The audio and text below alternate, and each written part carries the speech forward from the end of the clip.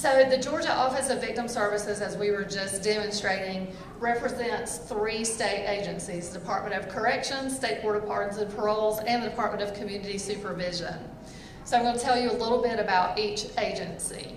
In Georgia, and most of these statistics are from FY 2020, the Department of Corrections has 35 state prisons, 15 transitional centers, and I believe that number counts a new one that's coming on in a few months. 23 county prisons, 4 private prisons, and we have over 49,000 offenders incarcerated. Now that number might have changed a little bit since COVID, but that's, like I said, from last fiscal year. State Board of Pardons and Paroles, we have paroled over 10,000 offenders. We've processed about 2,100 parole revocations, 763 pardon applications received, with 402 of those granted. And all of that is with 5 full-time board members appointed by the governor for 7-year terms. And of course we have Mr. Herring here, pointed that out earlier, but he is one of our 5 full-time voting members. Department of Community Supervision was formed in 2015. They have 59 field offices throughout the state with 36-day reporting centers. We have over 1,400 community supervision officers, 256,000 offenders under active supervision. I believe Georgia's one of the largest, has one of the largest populations of people under some sort of community supervision. And we have over 20,000 victims who have received restitution payments. I'll turn it back over to Kier. So just to talk a little bit about who we are and what we do and how we got here. So our mission, as you can see, is to provide post-sentence support and information to crime victims, their families, and members of the community. And we do this representing 3 agencies, as Rita said, the Department of Corrections, the State Board of Pardons and Paroles, and the Department of Community Supervision. So essentially, once the victim has been working with a victim advocate during the pre-conviction stage, and they've worked with them, they've got them through the process of the offender being sentenced, they'll either give them information or register that victim and then pretty much hand them over to us. And we handle all of their post-conviction victim services needs. So how do we get here? So prior to 2005, both the State Board of Pardons and Paroles and the Department of Corrections each had their own victim services unit. So just, even though we had some people with some great memories in this game, so it didn't work out quite as well as it could have, just imagine the challenge that brings to a victim. You're registering with the parole board, and so you may know when that offender is coming up for a consideration, but you somehow, the information doesn't get to the Department of Corrections, so you have no idea when he actually gets released. Or vice versa. You may know release information, but you don't get a chance to really provide information to the parole board. So the leaders of those organizations in 2005 got together and they combined their offices, and we became the Corrections and Parole Board Office of Victim Services, basically creating a single point of entry, a one-stop shop for victims in the state of Georgia. In 2015, the Department of Community Supervision was created, and we became the Georgia Office of Victim Services, basically addressing all of our victims' needs, for the most part, post-conviction. And so this cooperation, and we like to use the terminology strength and unity, is seen even better if you take a look at our organization chart. So each color represents an organization, or in this situation, a grant. And so if you look at the green, that's victim services. We're only budgeted for about 6 different positions, yet we cover the entire state. So each agency not only donates support financially, but they donate staff. So the State Board of Pardons and Parole has contributed three staff members to help fulfill our mission. The Department of Corrections has supported us with 2 members. The Department of Community Supervision, another 2, and of course, we have 2 who are on a vocal grant. So it's just a really good example of the commitment each agency has made to assisting and working with the victims of the state of Georgia. So what all do we do? So pretty much as of May, we have over 32,000 registered victims, and that's actually supported by 15 staff members. So those 15 staff members are covering the entire state of Georgia. And again, only a few are actually budgeted for Office of Victim Services.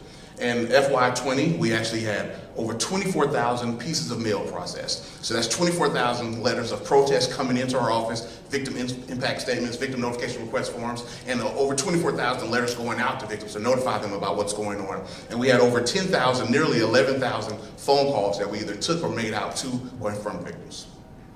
And so Destiny's going to talk a little bit about our statutory requirements.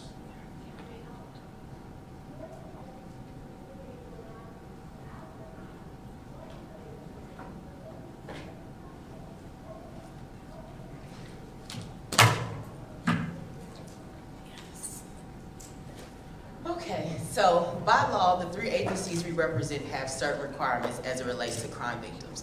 These are called statutory requirements. So the first set applies to the Department of Corrections. So registered victims, we are required to notify them of the offender custodial status if offender is being released from prison, compassionate reprieve, work release, escapes, recaptures. We have 6 hours to notify a victim of an escape, and that notification is made through the phone. Recaptures, we have 24 hours. We also make a phone call followed by a letter. And if the offender dies in the custody of Department of Corrections, we'll notify the registered victim. Next, we have the State Board of Pardons and Parole. We are required by law to provide 20-day advance notice if the parole board is considering any favorable action. So that gives victims the time to submit any concerns. Notify the registered victim within 72 hours of a final release date or any pardons consideration. Lastly, we have the Department of Community Supervision. Requires us the coordination of payment and disbursement of court order restitution and any probation termination petitions. So since we represent the 3 agencies, we have access to their case management system to provide information to crime victims. In their case management systems, data exchange occurs between each of the case management systems. First, we have the Department of Corrections. They use Scribe. All of our victim information is housed in this case management system. Because victim information is confidential, not everyone has access to that information. Any interactions we have with victims via telephone, face-to-face, is documented in confidential case notes. We register crime victims in our notification in Georgia Victim Information Program, which we refer to as Georgia VIP. Georgia VIP is our automated notification system. Victims can call and receive the offender's location, parole eligibility date, and maximum release date. Also, if the offender is released from the custody of GDC, a phone call will go out to that registered victim. Notification letters are generated through Scribe.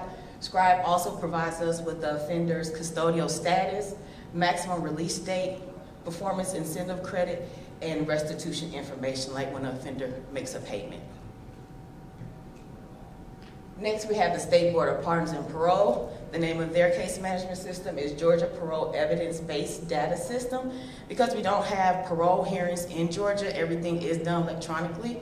So we make sure for victims, the offender flag is registered. So if the victim provides us with pictures, a victim impact statement, letter of protest, we will upload that information in this case management system, and the board members will have access to all that information. Again, everything is confidential, so it is limited access. We refer to their case management system as GPED, so it provides the parole eligibility date, the tentative parole month, and the final decision of parole and pardons and commutation considerations. Lastly, again, we have the Department of Community Supervision. The name of their case management system is Georgia Reentry Web Portal, again, electronic file system. We mark the offender's file for victim, registered victim, so if anything goes on, they'll contact our office. We do have access to the offender's community supervision status, access to the officer's case note, and restitution information when the payment is made. So in order to increase our registration, we collaborated with the Prosecuting Attorney Council of Georgia. In 2017, we created the 3-month process. Because we represent Department of Corrections, they generate a list of offenders who have been transferred to their custody within the last 3 months that's without a registered victim associated to their case. That information is passed to our office. We filter that information according to judicial circuits, and we provide that information to the point of contact at the Prosecuting Attorney Council, and then they disperse it to their local victim advocates to get people registered.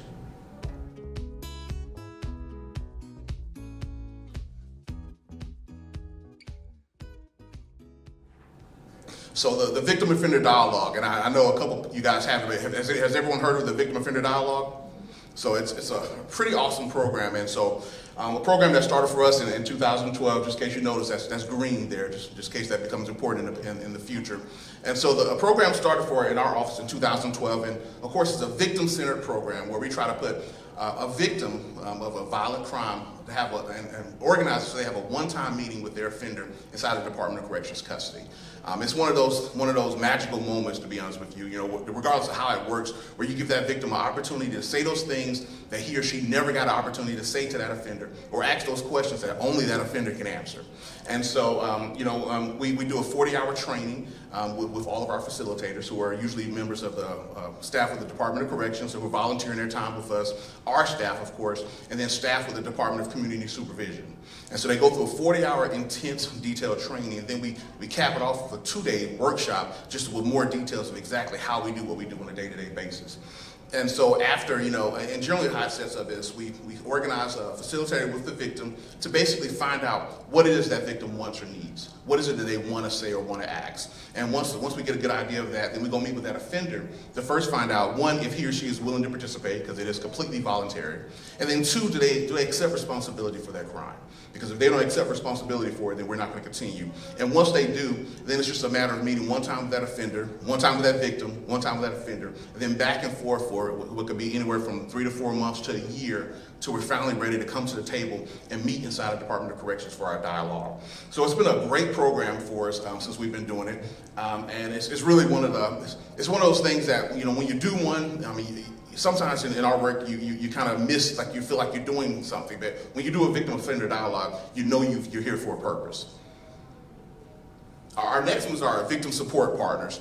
And so what we start finding out and start realizing when we were going around the state doing different programs and meeting with victims, that sometimes the same victims will be at every single event that we spoke at. Every time we had a victim visitors day, which we'll talk about in a few moments, every time we were at a different victims fair or event, the same victims will always be there. And so, we started talking to them, trying to figure out why were they there. And they pretty much said that they want to do more than just be a victim. They moved past the victim to survivor stage, and they want to give back and help other victims and help other people. And so we created, or rather they created, the Victim Support Partners, which is a group of victims who try to find a way to help other victims. And we realized that nobody understands the struggles and the challenges of being a victim than other victims. And so they get together and they support us at some of our events. So they're helping victims understanding what it's like to meet with a parole board member at a Victim Visitors Day, kind of preparing them for maybe the questions they may want to ask and kind of calming them down. They're helping them register with our office, helping them understand the letters and the forms and how to write a letter, how to speak to the board. They're actually speaking at some of our events or speaking at other events for us on behalf of the Office of Victim Services. So it's been a really awesome group. And of course, because of COVID, and just going back, I just thought about that, but one thing I didn't mention is that the Victim Offender Dialogue, because of COVID, of course, it took a pause. And last year, we actually had an opportunity to do our first remote Victim Offender Dialogue. And that kind of coincides with the Victim Support Partners. Because of COVID, we had to take a break from it. But one of the goals, now that we're towards the end of it, has been to try to get that group back together, get the gang back together, get them retrained, get some new partners, and start getting back out to the community and helping other people. And finally, our Victim Visitors Day, which is what we call our premier event. This is where we actually collaborate with the with the different prosecutors and their victim advocates around the state, and in essence, bring the parole board out of the office and into the community. For the most part, people and victims communicate with the parole board in writing. Whether it's a letter, an email, or fax, that's how they're reviewing most of the files. But this gives the victim and members of the community an opportunity to have a face-to-face meeting with leaders, with the parole board, with leaders of the Department of Corrections, and leaders of the Department of Community Supervision. We started this program in 2006, and since we started, over 4,100 people have had an opportunity to meet with the different leaders of these organizations, and ask the people who actually make the decisions, why he's at a particular prison, why he was released. These are the people that know and can answer it better than anything we can ever answer. It's been an awesome program, and so we start, since we've done it, we've had people from every county in the state of Georgia, 159 counties. We had people from all the different states. We've actually had people from a couple other countries who are registered with us show up and attend. And it's been a great program. I don't know if the light shines there, but someone on the picture is actually in the room. But it's been a really great event just to bring the parole board out, bring people in, and we usually have not just leaders from the agencies we represent, but from other agencies, other state agencies there. So if people have questions, this is what a great opportunity to ask them when you got all these leaders together. So we start wondering, And actually, this is just giving you an idea of all the different places we've actually been around in the state of Georgia. A couple key things, I can't leave the microphone, but if you look at the bottom, we start ranking at one point to try to figure out how many people have we seen and how many cases have we seen. So starting around, looks like around 2015, we start counting not just the number of people that we're seeing at these events, but how many actual inmate cases are we reviewing. And so we start kind of ranking them, and you see, and we had one in DeKalb County in 2018, which was so big we had to make it a 2-day event because we ended up having over 221 days and 136 the other day. So actually, the DeKalb County is the number one for the number of cases we've seen, 101 cases. And we had one in Jonesboro in 2016, which is the most number of people. We actually had 223 people come out from all the different counties in Georgia, all the different states across the country, just to meet with board members and leaders of the organization we represent. So we start thinking, and one of the things I passed out to you guys is a souvenir book that you get a chance to look at. And every time we have one of these events, we create a souvenir booklet for a couple of different reasons. One, to give victims something to take home. You know, not just the information they're getting from those agencies, but something they can have in their hand to remember it. It has different letters, as you guys saw, from the leaders that actually were active then. They have different kind of like ads about the different organizations that we represent and other organizations that victims can find a resource in. But one of the biggest things is we have a memorial page. You know, if you get a chance to look through it, where victims who's lost someone can actually have just something to remember their loved one there. We've actually had a couple times where we've actually done a video. We have victims send in pictures, you know, and we kind of make them to a nice little montage. So while they're waiting to meet with the board member or the different leaders, they can kind of remember their loved ones. It's just a real awesome event.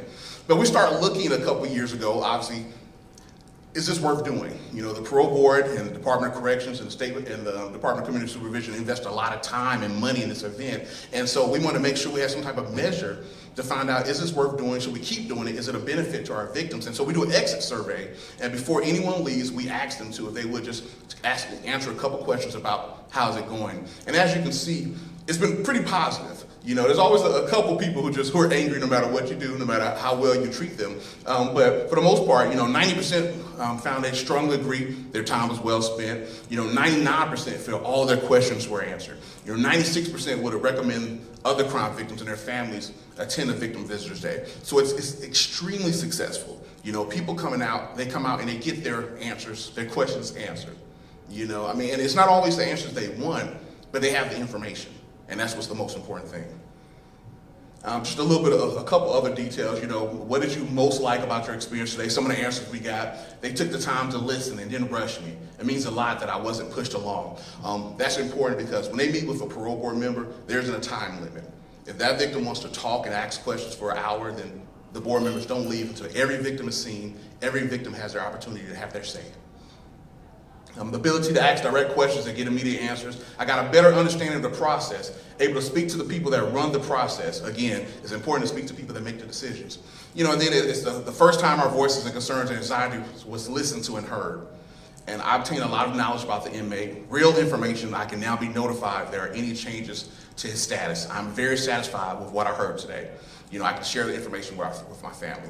Whenever we do one of these events in the different counties, we actually pull a list of all of the offenders who've been convicted from that particular area, and working with the prosecuting